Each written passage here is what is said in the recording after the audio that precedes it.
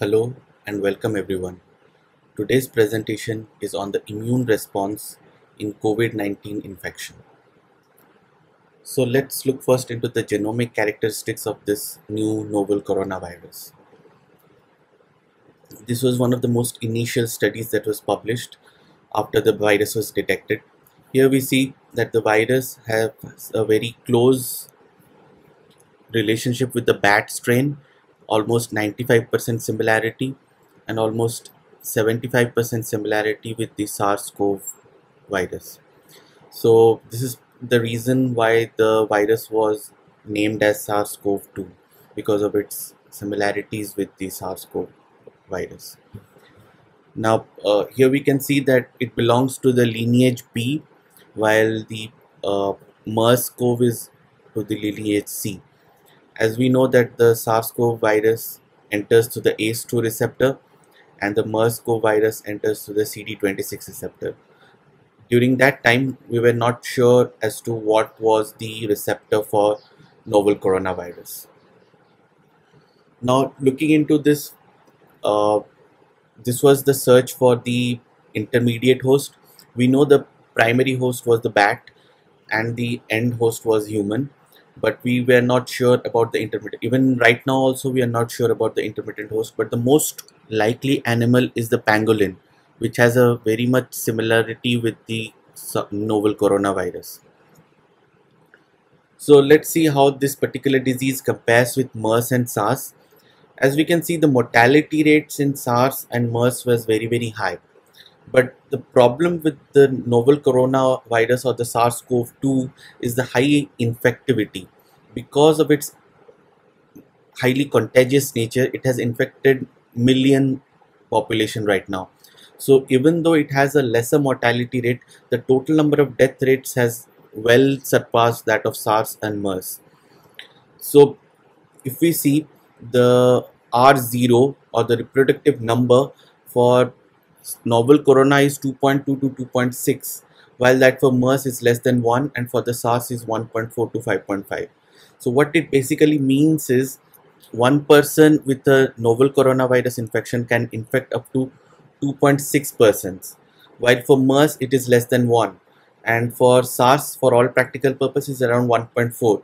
So the number of persons a infected individual can infect is very less for SARS and MERS, which is the primary reason these two diseases never really ended up being a huge pandemic. So if we see, the epidemic doubling time for the novel coronavirus is just 6 days, while for MERS it was 90 days and for SARS it was around 14 to 15 days. So the number of patients is very rapidly increasing in the novel corona infection. So let's see how this virus actually infects us. So how does it enter into its target cell? So this is one of the most initial trials. Again, it looked into the receptors, that is ACE2 and cellular protease TMP-RSS2. These were the two receptors which are mainly targeted by the SARS-CoV-2 to enter the target cell. So here we see that when there is a presence of TMP-RSS2 receptor, the entry of the novel coronavirus into the cell is much more improved. The findings in presence of anti-ACE2 antibody is that the entry of the novel coronavirus is much more reduced into the cell, which means that it requires the ACE2 receptors for its entry into the cell. So what happens in presence of antibodies? So here we see, as the concentration of the antibody is gradually increased, the entry of the virus into the cell is reduced. So you must have seen the recent paper regarding the convalescent plasma. So there is a possibility that convalescent plasma can be utilized to reduce the infectivity of this particular disease. So let's look into the structure of the virus. So it has got a membrane glycoprotein, it has got a nucleocapsid protein, it has got an envelope protein, and it has got a spike protein. Apart from these four proteins, it has got a single stranded RNA. So This basically shows the pathophysiology, how the virus enters. So the virus attaches itself to a receptor, the ACE2, and thereby it enters the cell. And after entering the cell, it releases its RNA into the cytoplasm, where it undergoes translation and proteolysis, and thereby enters the nucleus, where it undergoes subsequent transcription and formation of the viral proteins. So then these viral proteins are sent into the Golgi apparatus, where they are assembled, and then new viral particles are formed. And once the new viral particle is formed, it is released into the circulation. So what is the immunopathology of COVID-19? The site of initial infection of SARS-CoV-2 is still unknown. What we do know is that the commonest affected is the respiratory system because of the predominance of the ACE2 receptors in the epithelial lining. Though the GI tract also has a significantly high concentration of ACE2 receptors, but still the GI symptoms, though they were more seen in the SARS infection, is very rare in the COVID-19 infection. Now, in this particular study, out of 41 hospitalized patients, very high levels of pro-inflammatory cytokines were observed in severe cases of COVID-19. So this so-called cytokine storm can initiate a viral sepsis and inflammatory induced lung injury.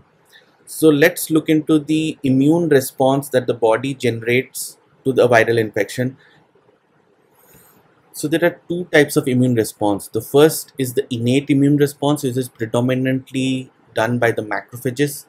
So this is something which is non-specific, and it's the body's response to anything foreign that enters. The second is the more specific response, which targeted attack on the cells with cells or antibodies. This is called the acquired immunity. Now let's look into the innate immune response to SARS-CoV-2 infection.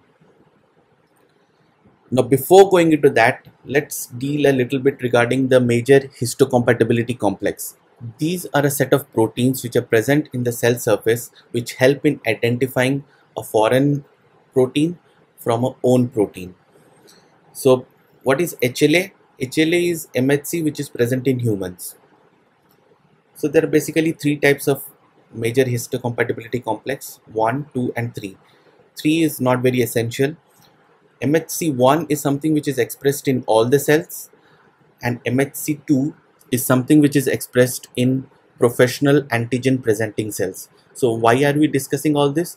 We are discussing all this is because there is something called variation in the HLA. So the HLA variation can be a risk factor in some groups. So there have been a lot of HLA groups which have been found, especially with MHC1, which predispose a patient to a more severe form of infection. So these particular groups who will be having a severe infection is still not yet known in SARS-CoV-2, but this is a major area of research. But this could be one of the reasons why some people have a serious infection while some do not. So let's see how our body fights against this particular virus. So as the viral proteins and the virus enter the cell, there are two receptors which are present on the endosomes which detect them. That is the toll-like receptor 3 and the toll-like receptor 7. So the most important one is the toll-like receptor 3. So the TLR3, once it detects the viral products, it binds with TRIF, that is the TRIF, and thereby forms a complex with TRAF3, 6 and RIP1. So this particular complex results ultimately in formation of nuclear factor kappa beta and type 1 interferon. Once the TLR7 detects, what it does, it attaches itself to the MyD88, which forms a complex with IRAK4 and IRAK1 and TRAF6, and this complex results in formation of again type 1 interferon and nuclear factor kappa beta.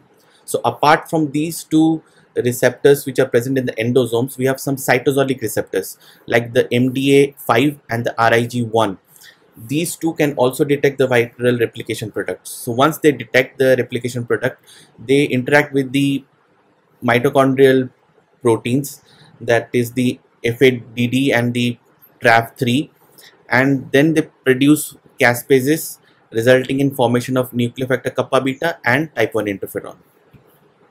So once this most important type 1 interferon is produced, what it does is it goes into the circulation and reaches the other cells, where through the JAK-STAT pathway it produces some proteins which interact with the nucleus and reduce the production of the viral replication products, and thereby reducing the viral load and reducing the viral replication.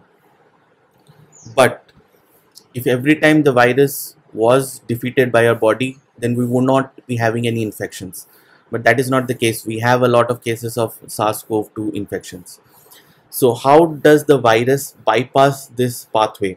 Well, it does it predominantly by inhibiting the type 1 interferon, by inhibiting the nuclear factor kappa beta and the JAK-STAT pathway. Apart from these two mechanisms, there are also mechanisms like viral mutation, immune exhaustion, immune deviation by Th2 biases. So these are the methods by which the SARS-CoV-2 reduces the innate immune response to the body. So what is the importance of the innate immunity? As we have seen, there is a lot lesser infection in children. This could be because of the very good innate immunity that is present in the children. Apart from this, we see a lot more infection in patients who are vulnerable.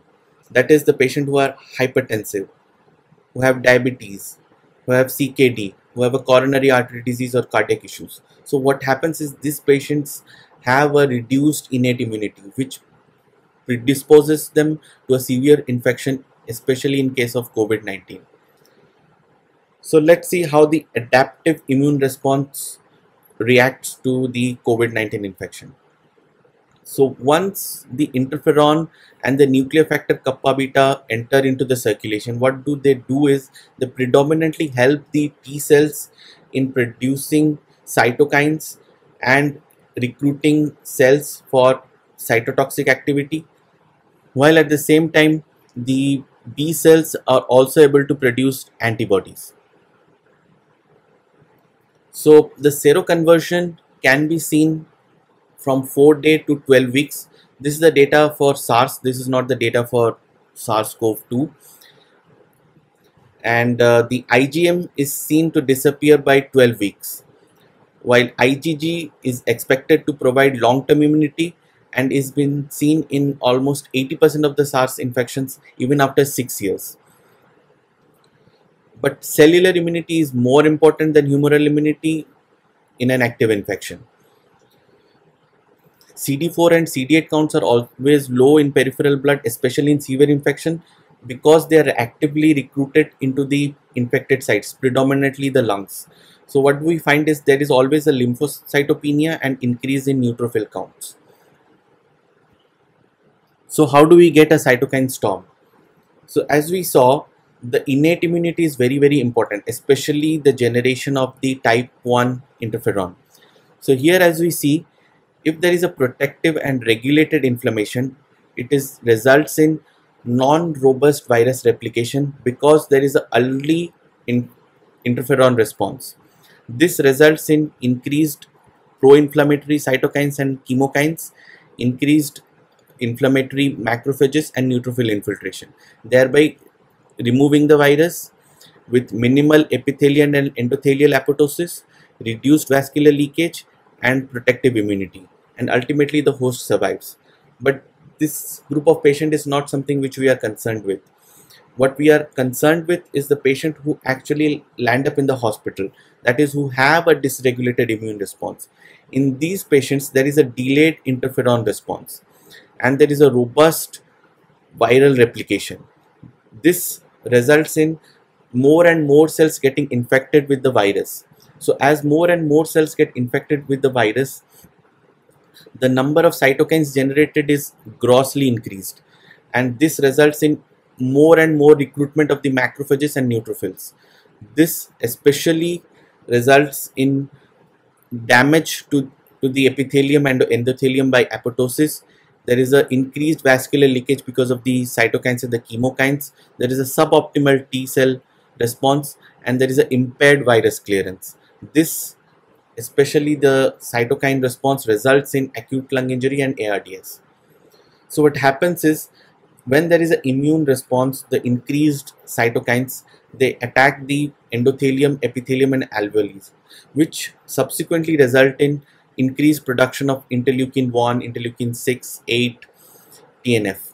So these things result in activation and migration of the neutrophils. Once the neutrophil enters into the alveoli, it releases again more chemokines and degranulations, thereby damaging the endothelium and epithelium further. Once the alveolar barrier is reached, there is always flooding of the alveolus and resulting in ARDS. Here we see the first pathological sample of COVID-19. The A square deals with the right lung here and the B with the left lung. Both show ARDS changes, especially in the A. In B, there are some early changes for ARDS, but one thing that is to be noted is the increased infiltration of the lymphocytes. The same infiltration is also seen in the C and D, that is C is the liver and D is the heart. So predominantly there is a lymphocytic infiltration and some neutrophilic infiltration. Apart from this, we can see that there is a defective hyaluronate synthesis. This results in increased production of these hyaluronides, and they result in accumulation of more water into the alveolus and more flooding of the alveolus. So to summarize, this is what we know till now. The disease can be divided into two parts, that is a mild disease and a severe disease. What happens in a mild disease is there is a good innate immune response, thereby generating a good antiviral cytotoxic response and removal of the virus, and finally the disease is mitigated. But what happens in a severe disease is the innate immune response is not adequate. So the cytokines keep on accumulating as more and more cells get infected, and thereby a cytokine storm happens, which results in a very severe form of disease resulting in ARDS and hemophagocytosis. Regarding treatment of this cytokine storm, there is a lot of controversy. We will be covering this in our subsequent presentations, but what has been seen is that if you give a steroid early in the therapy, it results in increased viral replication and more severe disease. So we need to time the dose of steroid. When to do it, to give it or not, we will be covering in our next presentation. Thank you for your patience.